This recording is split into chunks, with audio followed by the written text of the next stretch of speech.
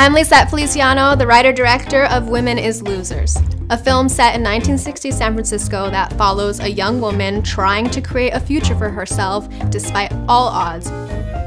The story is very personal to me, not just because it's based on experiences my own mother had during this time period, but also because it portrays a lot of the challenges that I've dealt with in my own life.